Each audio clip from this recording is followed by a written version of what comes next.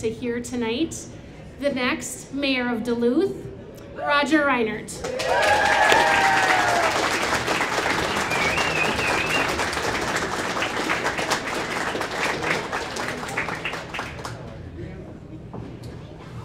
Well, thank you, Brianna. And how are we on volume? Let's just do the mic check right away. Good? Up. Hey, Ryan. I'm like, oh, are those thumbs? No, those are turn it up. So, how about now? Whoa. The front people are like too much. But in the back, like Brianna said, please make yourself comfortable. We're going to walk through a few issues tonight. The beginning of the campaign has been all about a lot of me just listening and asking questions, and folks have wanted to hear more, and so this is a perfect time, especially with one candidate's perspective last night, to share some thoughts with all of you. So please make yourself comfortable, have a beverage, find a chair, use the bathrooms. Like I teach college at Scholastica. Just do what you need to do. It's okay. So I want to begin tonight by telling you a little bit about the Stockdale paradox. Admiral James Stockdale was a naval aviator who flew over 200 combat missions during 3 tours in Vietnam. On September 9th, 1965, his A-4 Skyhawk was shot down. He was captured and became the highest-ranking United States military officer in the Hanoi Hilton during the height of the Vietnam War. Tortured over 20 times during his 8-year imprisonment, Stockdale lived out the war without any prisoner rights, no set release date, and no certainty about whether he would even survive to see his family again. When asked how he made it alive when others didn't, Stockdale said, "I never lost faith in the end of the story. I never doubted not only that I would get out, but also that I would prevail in the end and turn the experience into the defining event of my life, which in retrospect, I would not trade." He was then asked, well, who didn't make it out? "Oh, that's easy," he said, "the optimists. Oh, they were the ones who said we're going to be out by Christmas and Christmas would come and go. Then they'd say we're going to be out by Easter, and Easter would come and go. And then Thanksgiving, and then it would be Christmas again, and they died of a broken heart." He went on to say, "This is a very important lesson. You must never confuse faith that you will prevail in the end, which you cannot afford to lose, with the discipline to confront the brutal facts of your current reality, whatever they might be." This approach, articulated so well, has come to be known as the Stockdale paradox, or the idea that productive change begins when you confront the brutal facts of your present circumstances. My friends, we will talk about productive change tonight. We will be excited about the potential for Duluth's next chapter, but we will also confront the cold reality of our present circumstances. We must. To do otherwise is to ask all of you to ignore what you see on a daily basis living in our community. Last night we had one candidate's assessment of the state of our city. Tonight you will get another. And to every other candidate that is out there, those still thinking about it, I invite you and hope that you will do the same. Take this opportunity to share with us your assessment and your vision. This conversation we are having about our community within the context of the 2023 election is one of the most important I can recall. And my gosh, I hope that that will be represented in voter turnout in November. In 2019, we had 38% voter turnout in Duluth, Minnesota. I find that embarrassing. Duluth, we need to do better. To not vote is to vote for the status quo, to continue the path that we are already on. Now, the reason you have seen me engage you through conversation and not through activities like a good sauna or throwing a rock down the curling ice is that I feel like this would convey a sense that all is well, that things are great, that we have no serious concerns. And that's just not how I see our community right now. And to be honest, it's not how you do either. I know because you have told me. As of 2 Fridays ago, we'd had over 100 conversations since we began our campaign, mostly one-on-one, some small group. And I have heard consistent themes of concern. And those concerns are valid. During this campaign, we have and we will continue to give you space to share your concerns, to give you voice for those concerns, to bring those concerns to the public table, and to discuss potential solutions. My friends, this is not pandering. This is good leadership. A good leader gets down to the deck plates. For my Navy friends, sorry for my Army and Air Force friends, you get down to the deck plates. You take in all the information and the viewpoints that you can, and then a good leader tries to assemble that information and articulate it as best they can so that we can have a meaningful community conversation. I heard last night that the state of our city is strong and growing stronger. Duluth, that is not what you are telling me or what you are sharing with each other. My friends, the state of our city is serious. So I thank you for sitting with me, sharing with me, and I ask that you continue to do that over the next 8 months. Talk with me. Tell me what is on your heart, what is on your mind. I will listen. If you've met with me, you know that I will ask questions. I will take notes, and together we will talk about solutions. You might get a different impression tonight, but I'm actually not a big talker. I'm a doer. And while I will go into a few issues with some depth this evening, and these are the ones that you have consistently said in the last 2.5 months top your list, you are unlikely willing to sit long enough for me to touch on everything that you've shared with me so far. For those of you that are able, I invite you to please hang out afterwards for a beverage and more conversation. I will get rid of the jacket, I will get rid of the tie, and I will talk to as many folks as possible. You can tell me what you hated, you can tell me what you liked, and I will answer as many questions and answer as honestly as I can. But I do want you to know that I have heard you. I am taking notes. I am writing your concerns down. And the list goes something like this: childcare, property taxes, neighborhood parks and recreation spaces, youth hockey, mental health and criminal justice, active outdoor activities for adults like golf at Lester and Enger, homelessness, public safety, the condition of downtown Duluth, access to housing for all income levels, the condition of our streets, snow removal, planning and zoning, permitting and inspections, giving Duluth the reputation as a good place to do business, the growing cultural divide between Duluth and our surrounding region, growing our commercial tax base, reliable utilities, and reliable city services. Now, the vast majority of these topics are exactly what citizens and taxpayers want from their city government.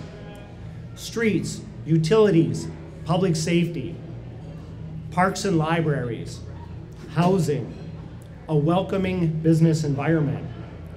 That's why from the beginning, our focus has been on effective and efficient core city services and making Duluth a better partner. Why am I so passionate about core city services? Because they should not be front page news. In fact, when city government is effective and efficient and led well, they shouldn't make news at all. They should just work. And I am so passionate about core city services because when city government doesn't do these things and do them well, no one else does. Don't take my word for it. Drive around Duluth, if you're able. I am also passionate about an effective city government that meets basic citizen and taxpayer expectations, because when we fail to do these things well, city government is not trusted by residents of our community to do anything else. What do I mean? If I had $1 for every time someone has said to me, no more bike lanes, our campaign would be fully funded. Now, I like that part, fully funded. Please, applause for that.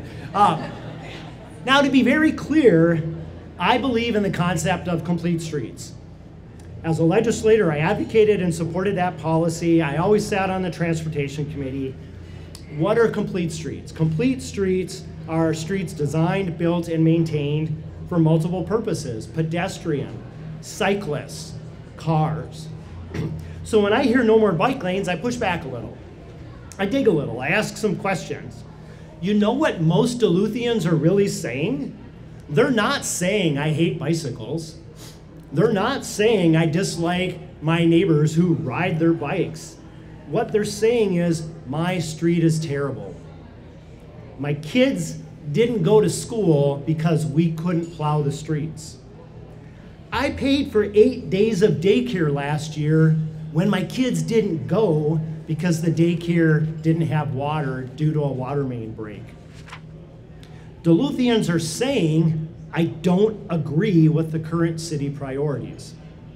Taxpayers are saying, until you show me that you can effectively deliver basic city services and efficiently spend the tax dollars I already give you, I don't trust you to do anything else. Trust is an issue right now. That lack of trust was definitely a factor in the park levy that failed last fall. Yes, the overall economy played a role, but most Duluth chatter I heard went something like this: where does the money go that we already pay? I'm not seeing it, and I'm not willing to give you more until I can make that connection.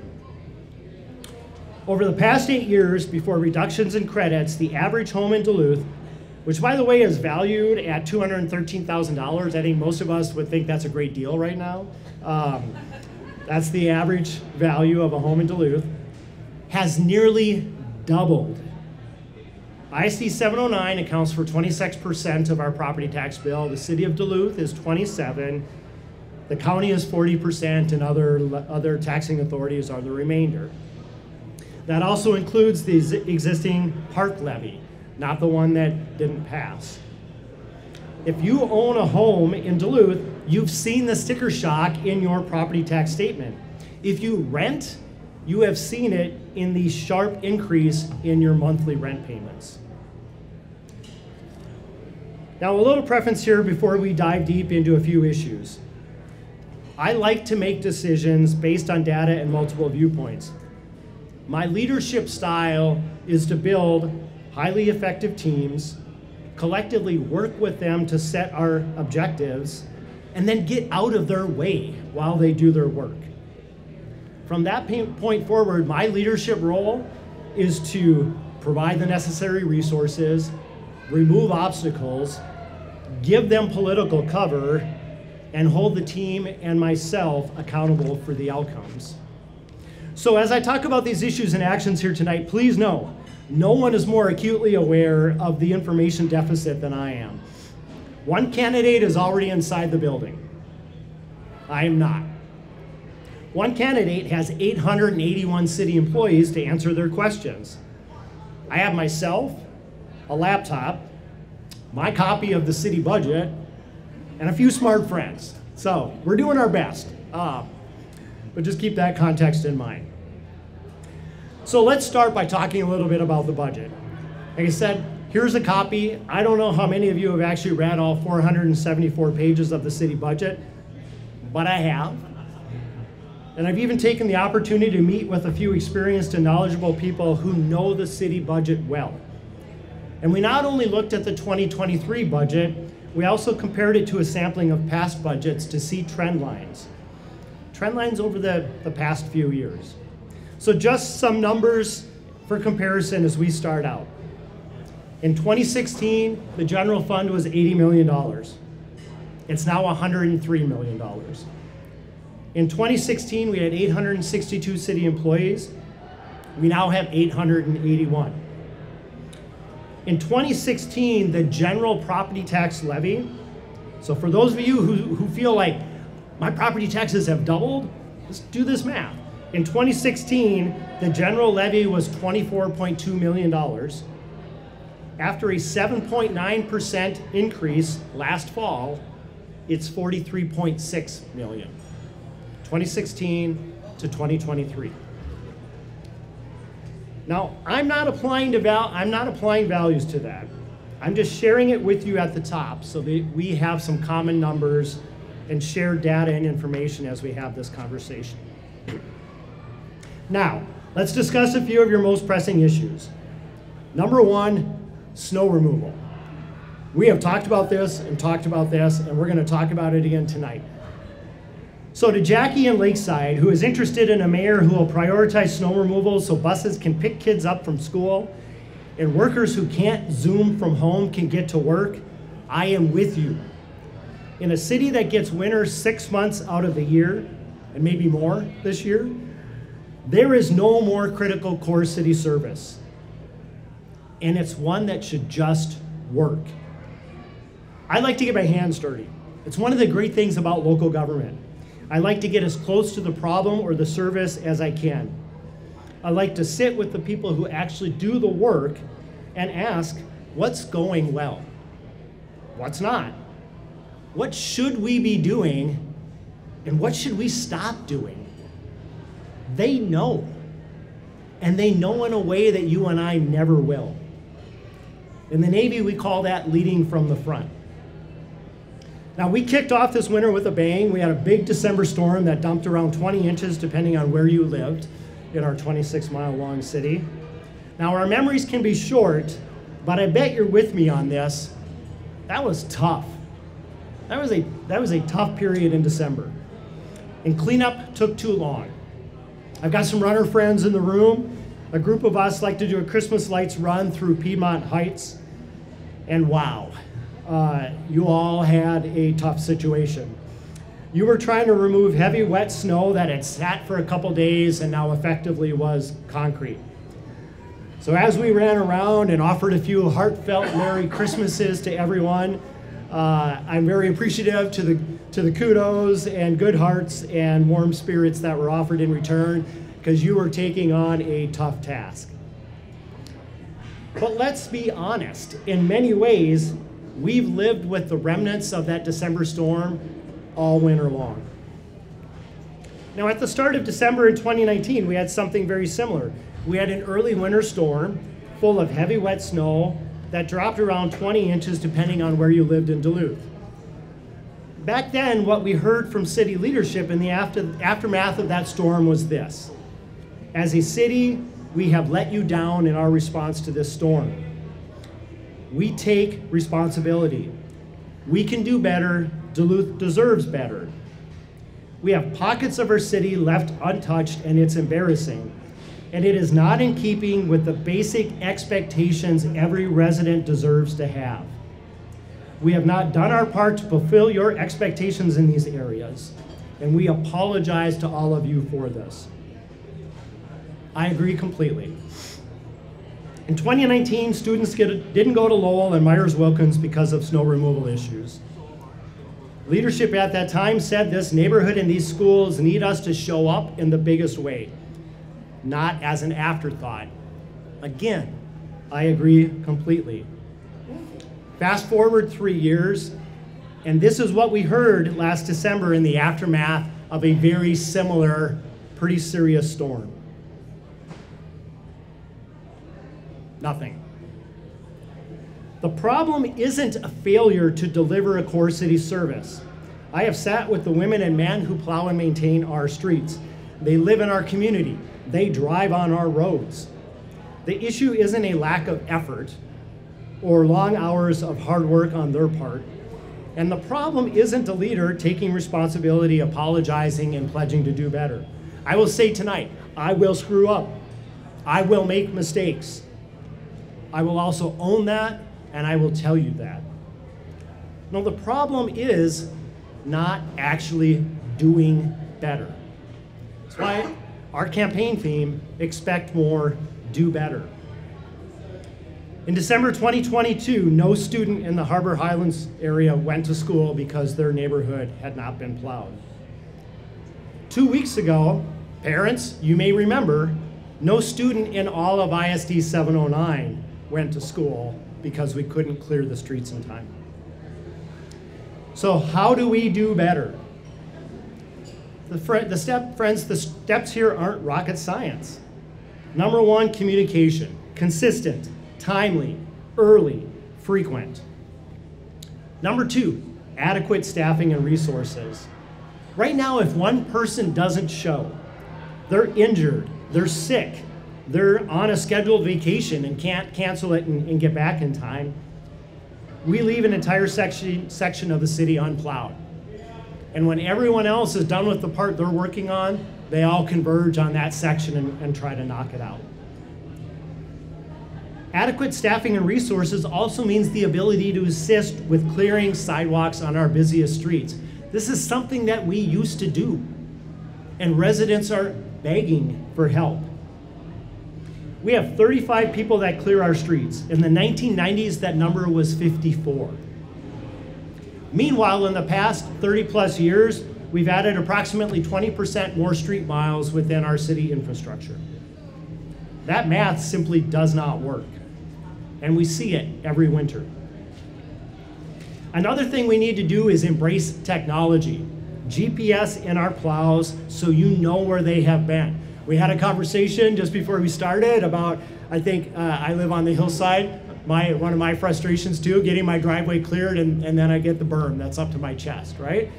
You know, if I knew they were in the neighborhood, I'd probably just wait until they got their part done, and then I'd go out and do mine. An app like the city of Superior has.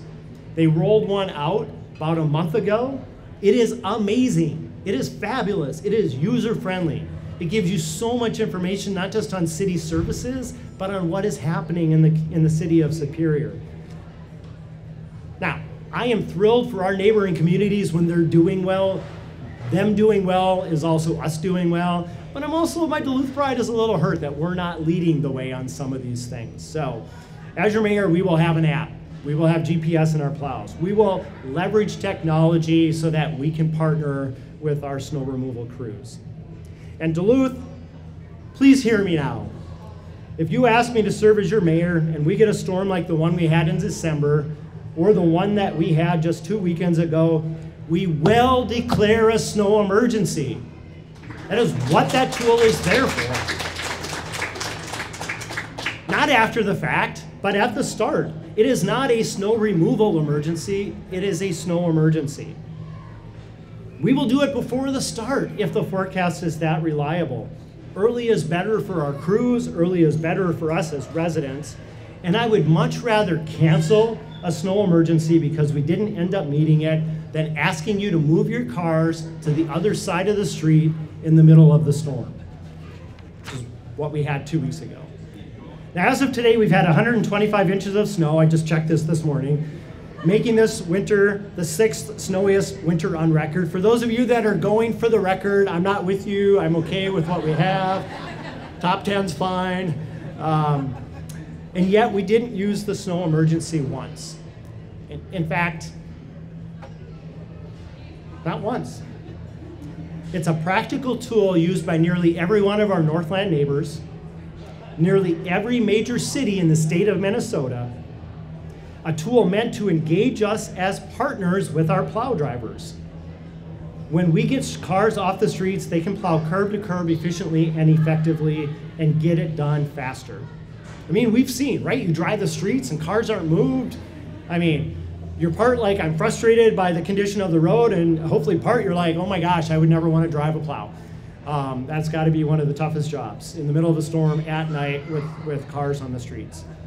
But I just asked this question. My friends, if we're not going to use a snow emergency in a year like this one, why have it? Why did we spend thousands of tax dollars to put up the signs? And the labor to put up the signs? And the print and postage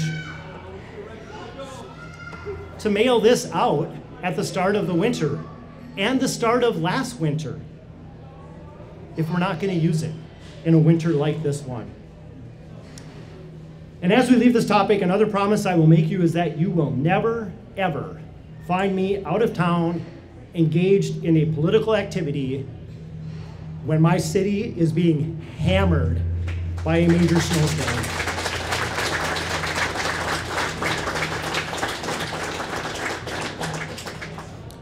You know where you'll find me? In a plow. And if they won't, for good reason, let me drive a snowplow, Tom, if you, maybe you'll help me out here. If they won't let me drive a snowplow, I will be in a City of Duluth truck with a shovel in hand. That is leading from the front. So as we transition out of winter to spring, let's transition from snow removal to streets. To Ashley in West Duluth, who is interested in a mayor who will recognize that the condition of Duluth streets is awful. Thanks for inviting me to your home to show me your street, to see the old trolley tracks buried long ago that have now resurfaced because there is no more surface. I am with you. Decent streets are a core city service. You expect more, and we can do better. Whenever spring finally arrives, we will all be more focused on the condition of our streets. And maybe it's right now, right? Just driving here. Thought about this part of the speech. It's a problem that we confront countless times every day, and many of us struggle to recall a time when the streets were in as bad a shape as they are right now. Yes, it's been an especially difficult winter, but an even more critical component is a lack of staffing and a lack of resources. And not saying to our community that quality streets is a top city priority. Well, I'm saying to you right now, quality streets is a core city service and will be a top Reinert administration priority. Man, I thought there'd be applause for that. If you're not already following us on social media, I invite you to start. We're on all the platforms because I have amazing people who are helping us out. @Roger for Duluth is the handle for everything. For those of you that already are, you may have noticed that a couple weeks ago before the big storm, I swung down to the tool house. I bought some Johnson's Bakery. To be clear, I need no excuse to buy Johnson's Bakery, but I bought Johnson's Bakery. I took it down just to say thank you. And I want to be really clear. There was no secret invitation here. That is something that any one of us can do. Please do. It's an awesome way. Treats is an awesome way to say thank you to those folks for long and stressful hours that they put in while many of us hunker down and ride out the worst of a storm. But what I found is that if you bring some donuts, you ask a few questions, and then you're willing to stop talking and just listen, you will learn a lot. Again, in the 1990s, we had 54 street maintenance staff. Today we have 35. Those 35 are stretched so thin that they are constantly in crisis response mode. They are not able to do the serious work of preventative maintenance. An example, if you're a texter like I am, this is where you insert the mind-blown emoji. We have a stockpile of tar snakes. Crack sealant with the tissue on top. It has not been used in 3 years. And water is the enemy of good streets. Why? They don't have enough staff to move from crisis mode to preventative maintenance. So yes, we have the 0.5% sales tax dedicated to streets. I was actually the Senate author of that sales tax, championed it as a way for us to get ahead on street issues. And yes, we used to do approximately 3 miles of streets each year, and now we're doing 17. I think I heard last night that was 850% improvement. It is definitely progress. And yes, we are doing more new miles, but at the same time, the bad miles are becoming terrible miles because we're not able to do routine maintenance. We don't have the staff, we don't have the capacity. And too many of these new miles are actually future work in the waiting. A couple weeks ago, I was at a public open house meeting on another project, and I had a fascinating conversation with a Duluth resident who is also a civil engineer. We talked, I'm a geek. We talked streets, we talked street maintenance, we talked water, we talked snow removal. My biggest takeaway, she told me that unless you completely rebuild the street, including the foundation, including proper drainage, you're really only putting a Band-Aid on the problem. Reuse existing fill, that street's not gonna last as long.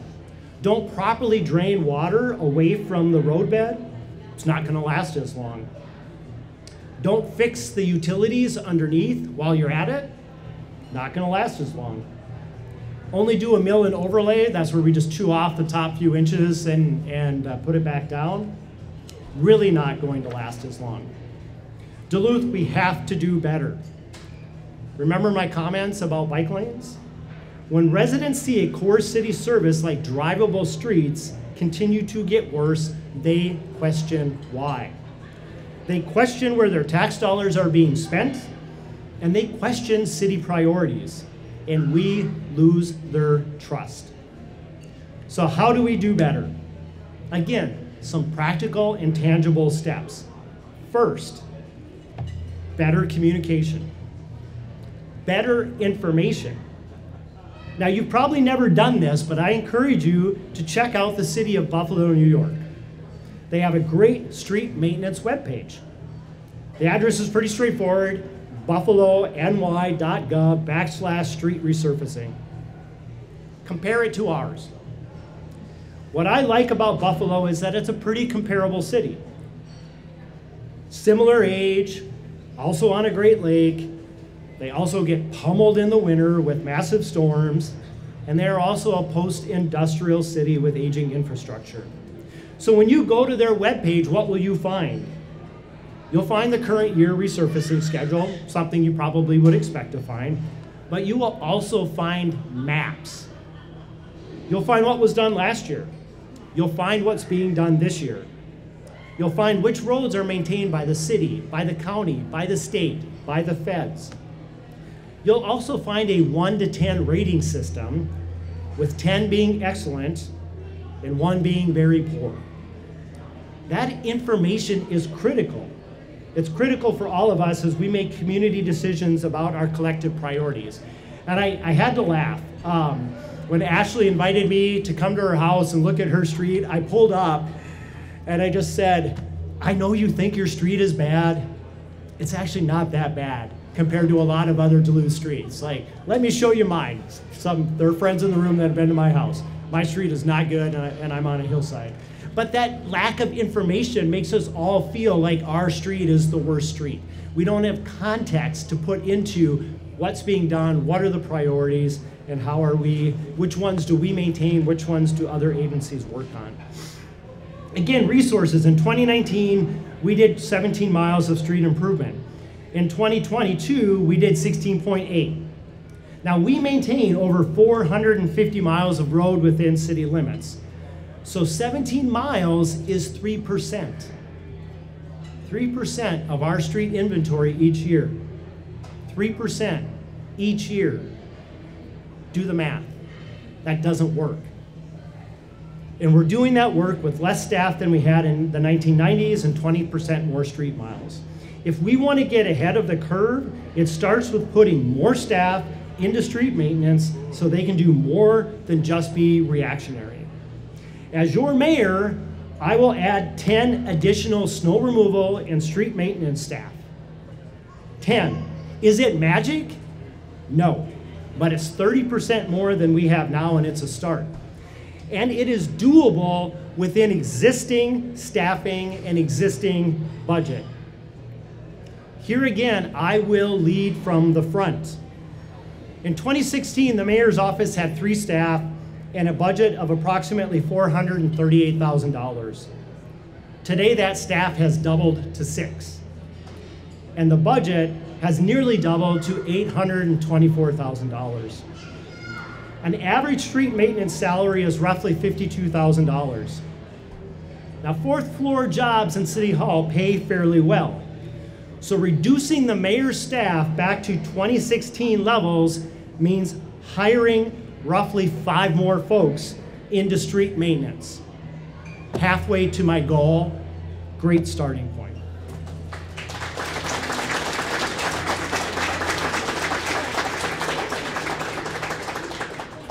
But we also have to look at additional funding. We received $58 million in ARPA funds, part of federal recovery during the pandemic. Of that, some $24 million remains unallocated. These funds are being used elsewhere for street repair. In Bowling Green, Ohio, they proposed a massive one-time boost in paving money from their ARPA funds, allocating nearly half of what they had. The mayor there said, and I quote, "A fundamental expectation of local governments is repair and maintenance of the city's roads." Over the next 3 years in Bowling Green, that funding will more than double the street paving the city could normally afford.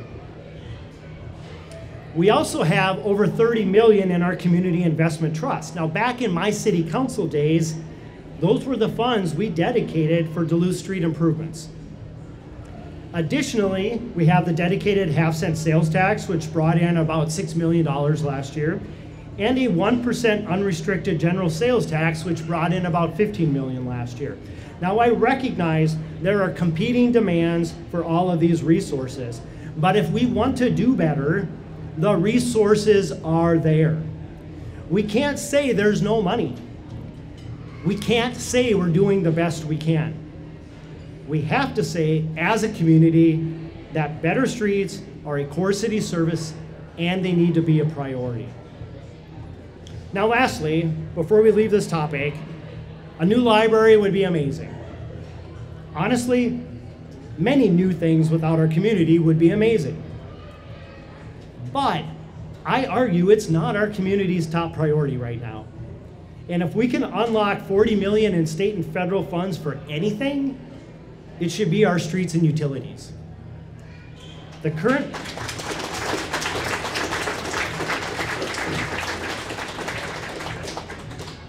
politics at the state capitol, combined with a record budget surplus, present the perfect opportunity for Minnesota's regional centers, along with Minneapolis and St. Paul, to present a united lobbying front to our state government for a generational investment in our municipal infrastructure.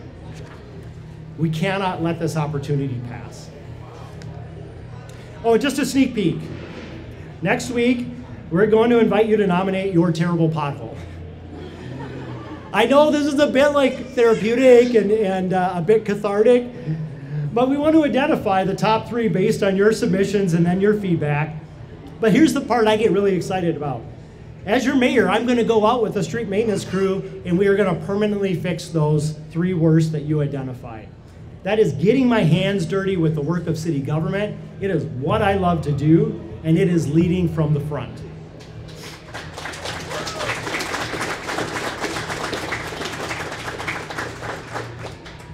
So let's change topics and speak for a minute about housing.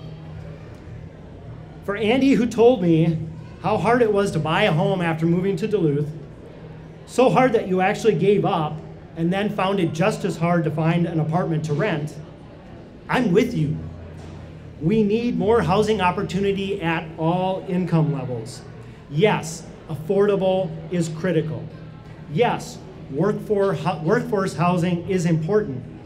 But so is market rate. And honestly, so is upper end.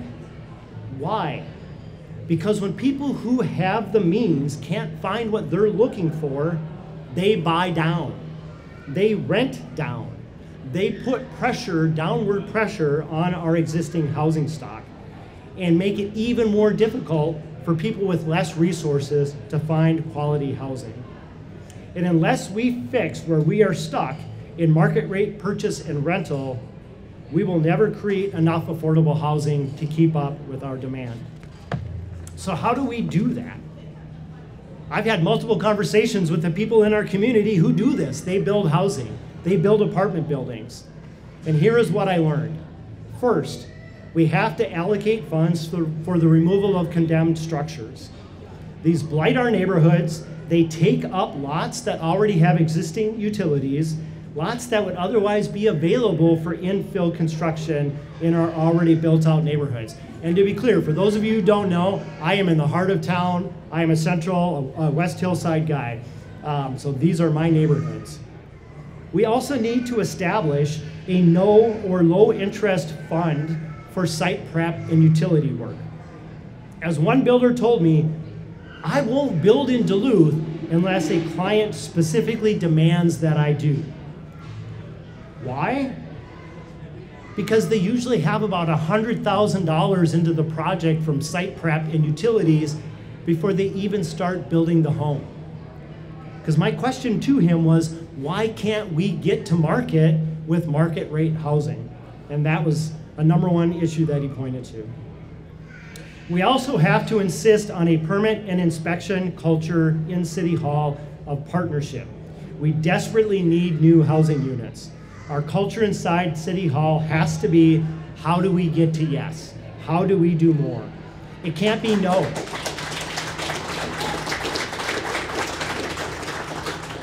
It cannot be the answer is no. It cannot be confusing or inconsistent answers.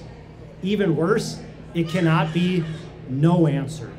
It has to be, how do we be your better partner? So now I'm going to tackle a topic that is really difficult, and I'll be honest, it's one that I don't have all the answers for, but it is the #1 issue I've heard about, and it is the #1 issue I think we have to speak to: downtown and public safety. So to Nick, who works downtown and is interested in a mayor who will say that your concerns about public safety are more than just perceived, they are real, and they cannot continue, I'm with you. The condition of downtown Duluth is serious, and we are not the only ones to see that. You might have seen earlier this month on March 13th, the New York Times ran an article featuring Duluth, not mentioning featuring Duluth. The title was "Out-of-Towners Head to Climate-Proof Duluth." Now mind you, the New York Times has a print circulation of about 310,000 and a digital online subscriber base of some 6.4 million. So combined, that's about 700 or 7 million potential viewers. Here is how they described downtown Duluth.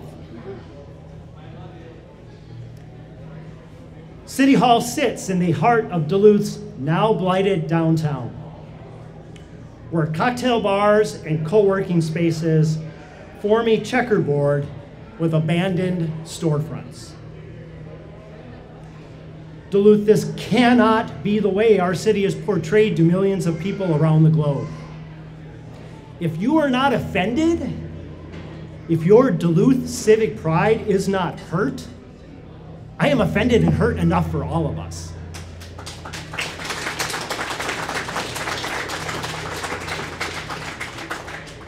Downtown is the heart of a community. And much like our bodies, when our heart is ailing, nothing else will do well. And it's only a matter of time before that impacts the rest of our community. So yes, whether you live in Lakeside or Morley Heights or Kenwood or Piedmont Heights, Upper Smithville, Fond du Lac, you should care about the condition of downtown Duluth.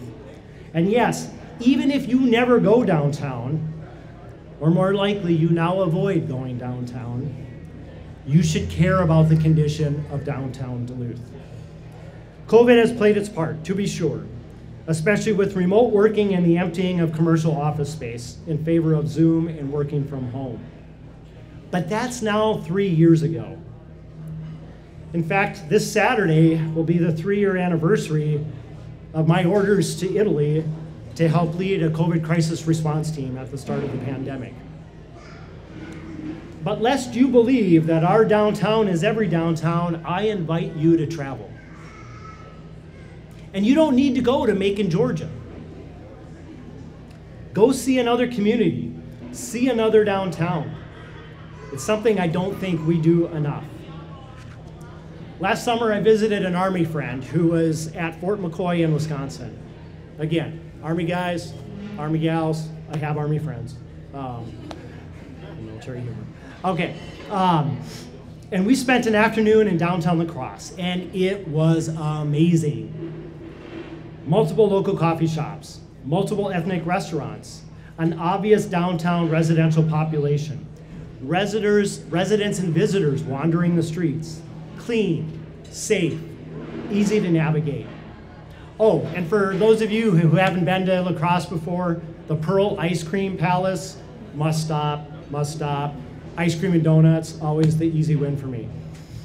Now, I had never been to La Crosse before, and I was impressed. I imagined it being comparable in size to Duluth. It certainly felt like it. It's not. With a population of 52,000, it's just over half our size. And more, its downtown does not have Lake Superior sitting on its doorstep.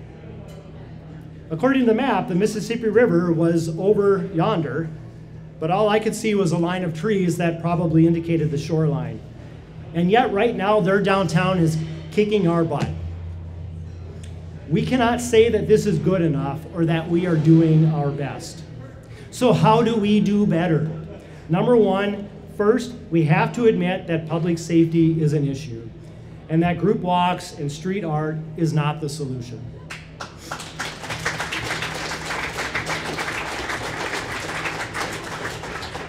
Yes, we want to activate space, meaning we want people downtown.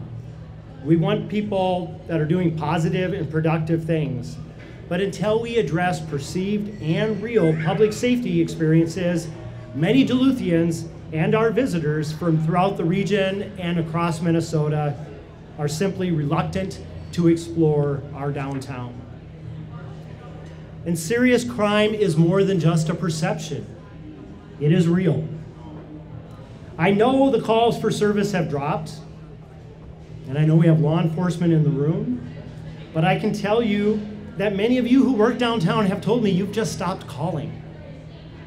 It hasn't gotten better. You're just not asking the police to respond to as many things. And here are just a few actual examples. Not long after we launched our campaign, I ran into a couple where the husband was shot. And I was like, what? Yeah, shot walking home, back up the hillside from Fourth Fest in Bayfront. We read about and heard about the downtown library employee who was punched in the face last winter after asking an individual to put their mask back on.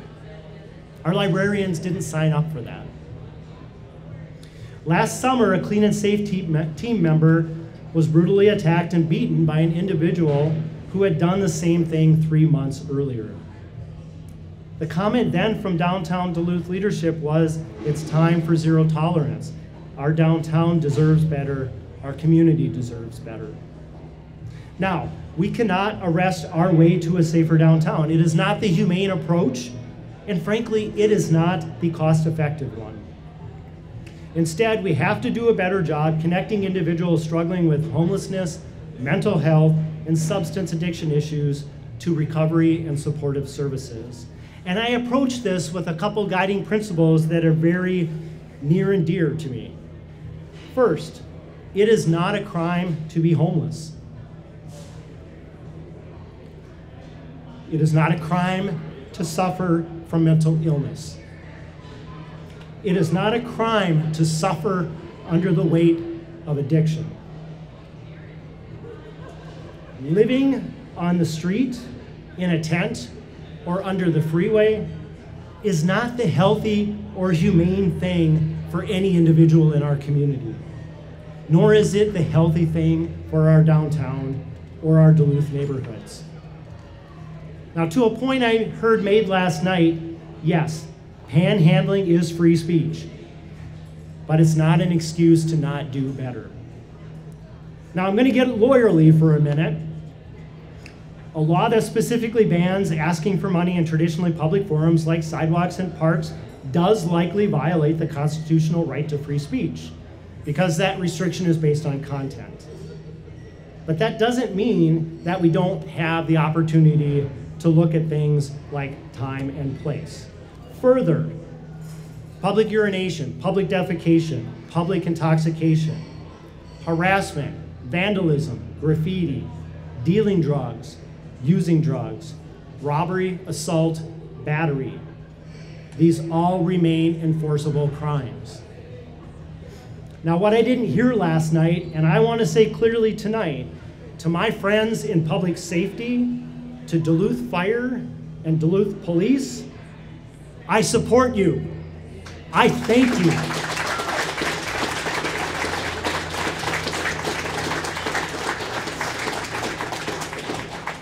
You go out and do a job every day that we all want done. And none of us want to do it ourselves.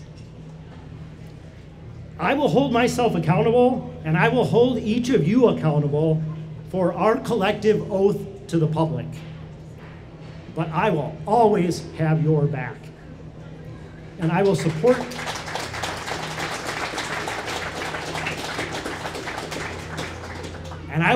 you in your work to keep our community safe. And we have fire here tonight, and we have police here tonight, and I found out that I have a former student here tonight who is looking to be in law enforcement. So just give those folks a round of applause. They're so appreciated.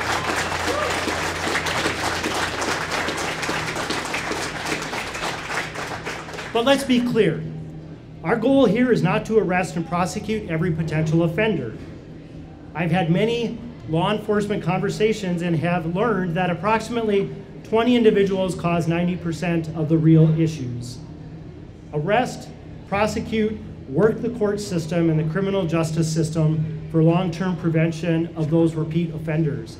But for the remainder, the vast majority of the people that we encounter, while we need to be willing to say this behavior in this place is not okay, we also need to do more to provide safe places where people can be fed, people can be counseled, people can be supported. And here is what will be different. Saying no when one of those other offenses is involved is not an option. These individual choices have real public safety and economic costs for our community.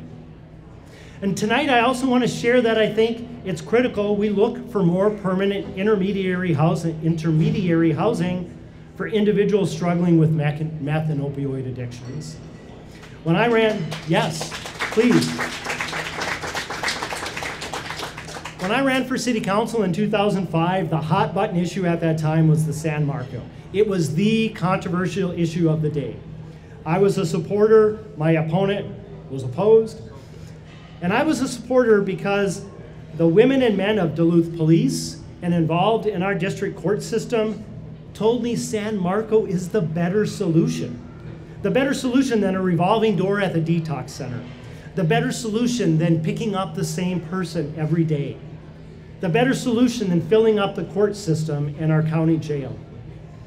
And for the record, time has shown that they're correct. What is the comparable supportive living model for the portion of our community that is struggling with addiction? Where can they be shown recovery and next steps on a path up and out? Where can they be supported if they're not able to get there? I don't know. But let's make it our goal to figure that out and create that space. If you've committed a serious offense, you will have your day in court.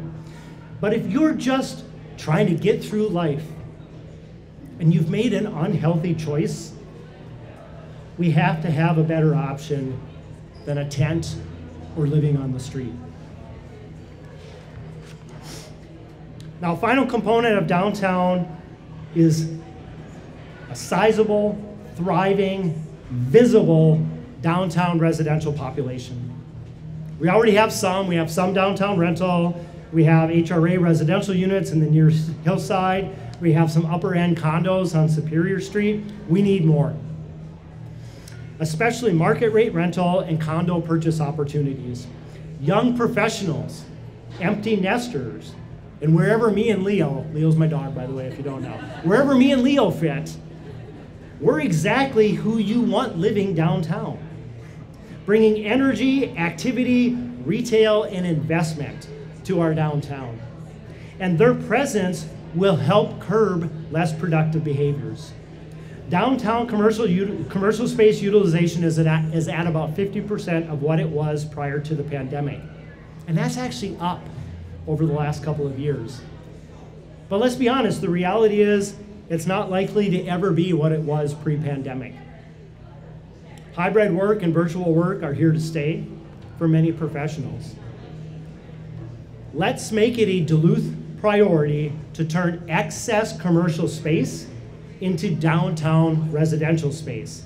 And like the federal government did when bringing a viable COVID vaccine to market, let's warp speed this.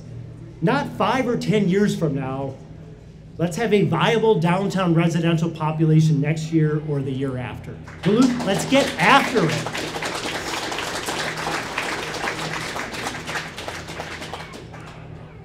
The last big topic I'm going to touch on, and then I've got a couple one-offs for some special audiences that I know are here, our City Hall culture. To Courtney, I didn't see her, so I hope she's out there listening tonight, who told me how her husband built her a desk so she could work out of the back of her pickup truck in a gas station parking lot during the middle of COVID and continue to provide critical services to the rest of us. I am with you. I applaud you. It is so easy to be negative about public employees. And I want Duluthians to know Courtney's commitment and the commitment of so many who make a conscious choice to work as public employees for the city of Duluth. One of the major themes we have had is making City Hall a better partner to residents, to events, to existing and new businesses. And my friends, it is sad for me to say tonight that I have to add to that list a better partner to our city employees. This could go without saying, but I want all of you to hear me say it. There is no city without city workers. Thank you. You could do other things, and you would likely make more money doing it. As a potential future coworker, I am proud of you. I appreciate you. I thank you. That's a round of applause right there, please.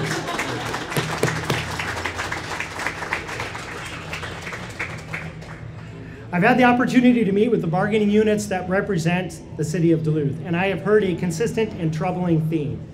Lack of respect, lack of support, too much management, not enough resources, not enough people providing the frontline services that we all really want as taxpayers.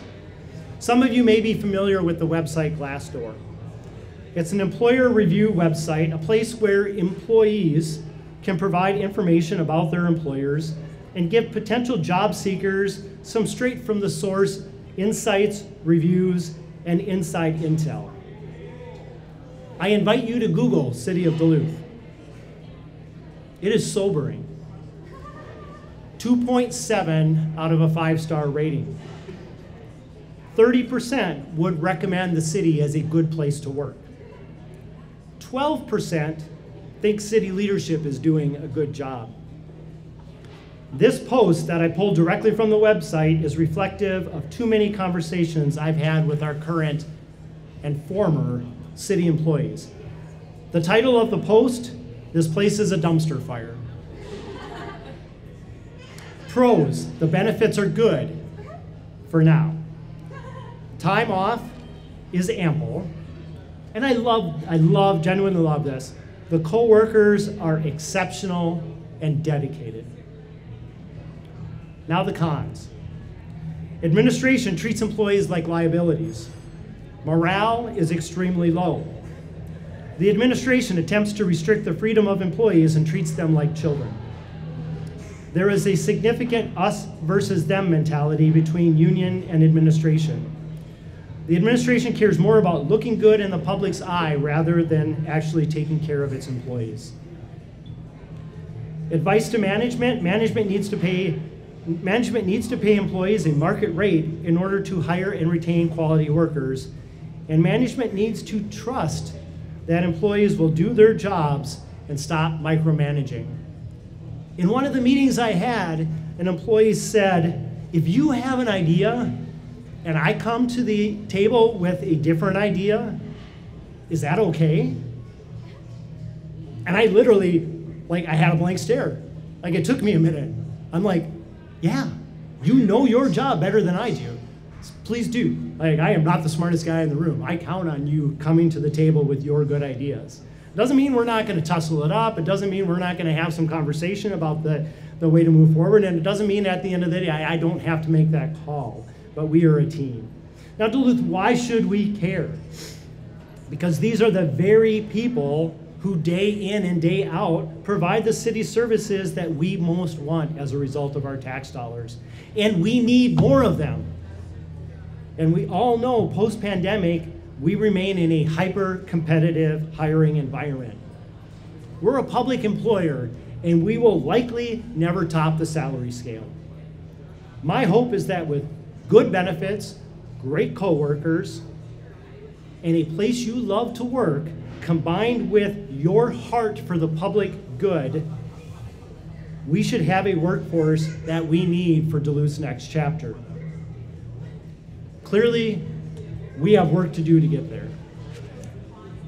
So now let me just, as we get to the end of my comments tonight, give you a quick touch on a couple other topics that I've already spoken to, but I know we have some folks here tonight that are interested in hearing me touch on these. So the first one is, gosh, we need Duluth to have a reputation as a great place to do business. Why?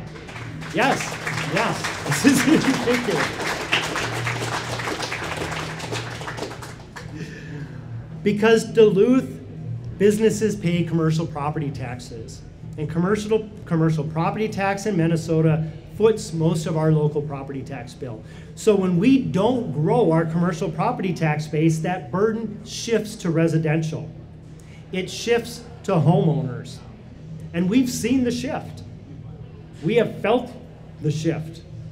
In 2023, the current administration proposed a nearly 9% property tax increase. Now that got cut down a little to 7.9, but still significant. At the same time, we were all living with nearly 9% inflation. In 2021, the average income in Duluth was $34,000, and the average household income was $58,000. Duluth, we know this is not sustainable. Yet we want quality services, and costs continue to rise. So what is the answer? The answer is grow our commercial tax base. Work hard to give Duluth a reputation as a great place to do business. Now, I've talked with countless large business owners, small business owners, property developers. Never once have they said it's about our construction trades in Duluth. Never once, literally, have they said, oh, you have project labor agreements, we don't want to do business in Duluth. Nope. They've had one consistent theme. It is incredibly hard working with the city of Duluth.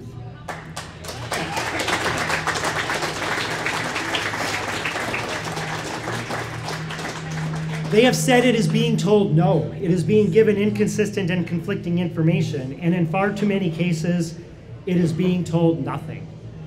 That has to change. It is not my job to judge your project. It is not my job to assign social value to what you are trying to do. We have zoning, we have code. Those are reflections of our community norms. Those are community fences that we need to protect. But inside those fences is a big pile of yes. My job and the job of every City Hall staff person is to be your partner in getting to yes. Let's make things happen. Let's move projects forwards. Let's develop our commercial tax base. Let's give Duluth the reputation as a good place to do business.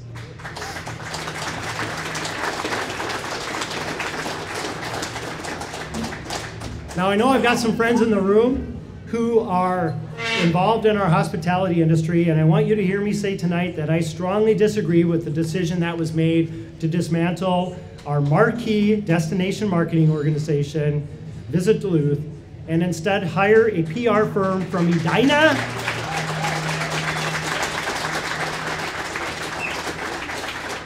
a PR firm from Edina, and an ad agency from South Dakota.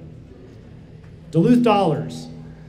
The market data also indicates that this was not a decision beneficial to Duluth.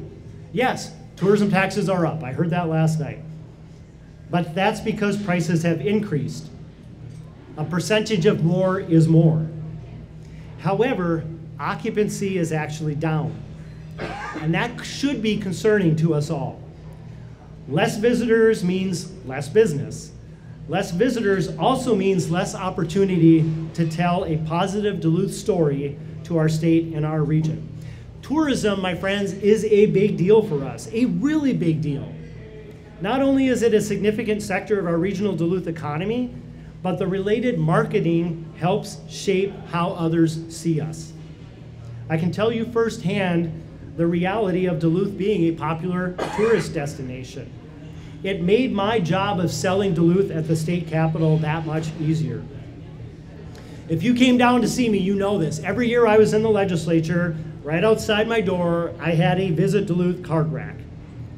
Did I want people to visit our community, to stay, to eat, to spend money? Absolutely. Even more, I wanted to remind them that they likely already had. It's a lot easier to discuss sanitary sewer overflows, improvements at our zoo, redoing the Blotnick Bridge, or expanding the Duluth Airport when decision makers can picture your community and have a warm fuzzy about having visited it. So it was disappointing to see the administration select a non-Duluth-based firm. It is hard to tell an authentic Duluth story when you are not from here and actually not authentically Duluth. We need to change that.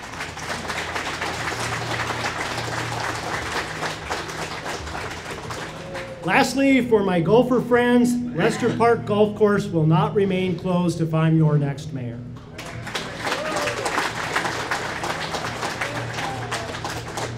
The current administration called this decision necessary. I disagree. First, much of the data cited for this necessary decision came from 2019, pre-COVID. We know COVID turned the world upside down for many, and it also really changed the way we live our daily lives. One of those changes was a renewed interest in outdoor activities. And small aside, right? I'm over in Italy during the spring, and quarantine there was real, and we're all watching you all back home outside getting after it, and we were just like, oh wow, that is not the experience we're having right now. It was an interesting contrast. But being outside, hiking, camping, canoeing, golf, these are great activities. National data actually indicates, bad pun, golf is on the upswing. And there are more golfers teeing it up for the first time now than there were post-pandemic, pre-pandemic.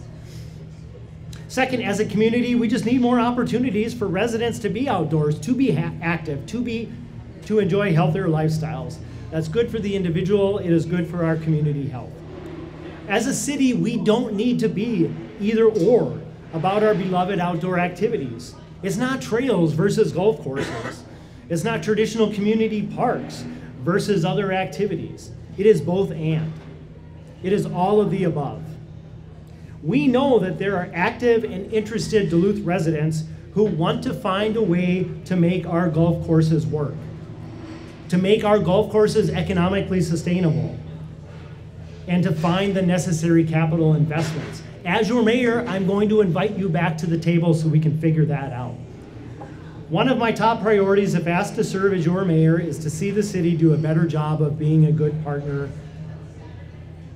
The decision to close Lester, despite alternatives that were worth exploring, is a classic example of an opportunity to expect more and for us to do better.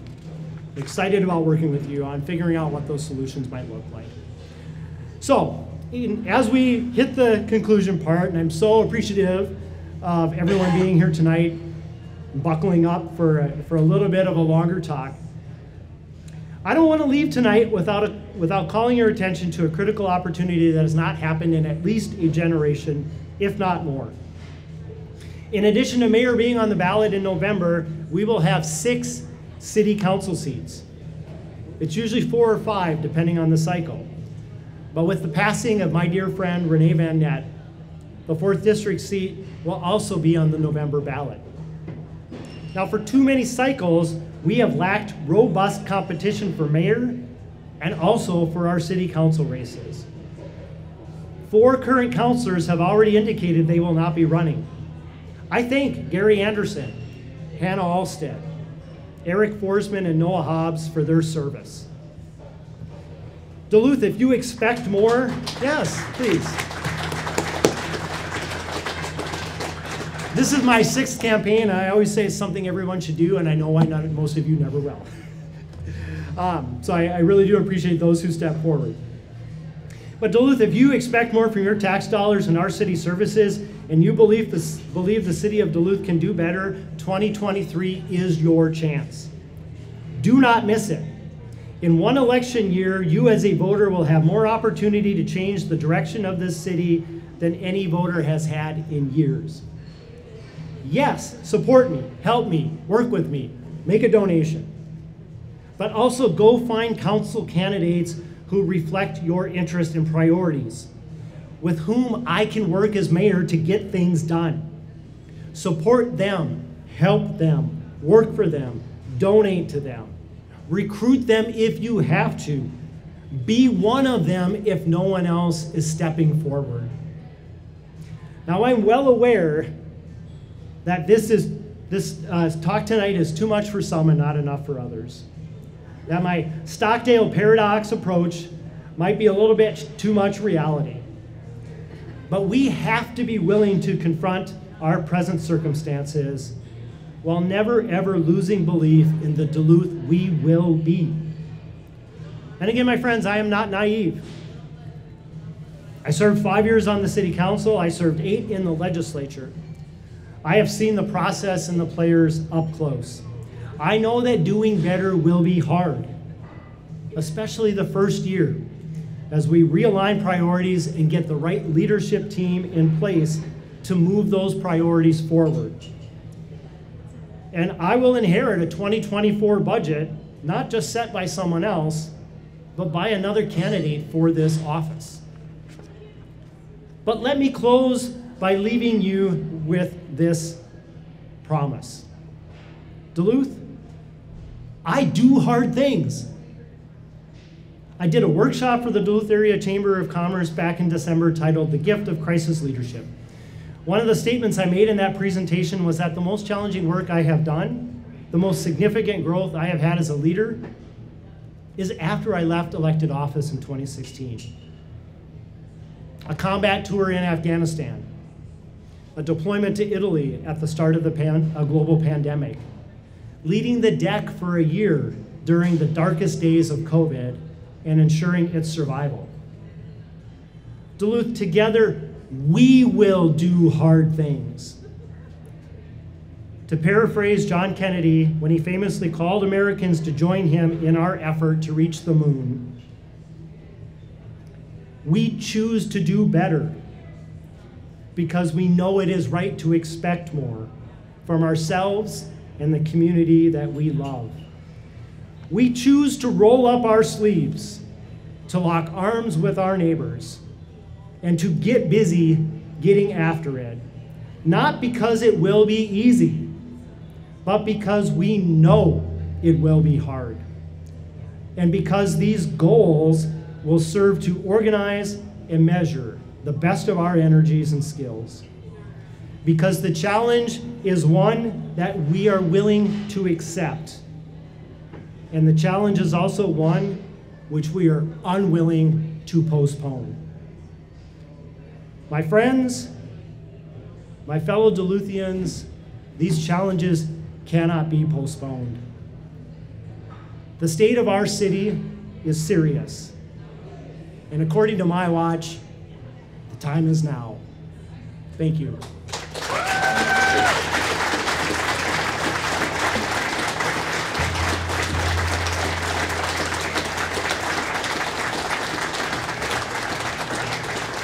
So again, please hang out. That's the end of the official part. I'll do some stuff with the media if they want it, but I'm going to get rid of the jacket and tie, and I look forward with chatting everyone who's willing to stay. Thank you.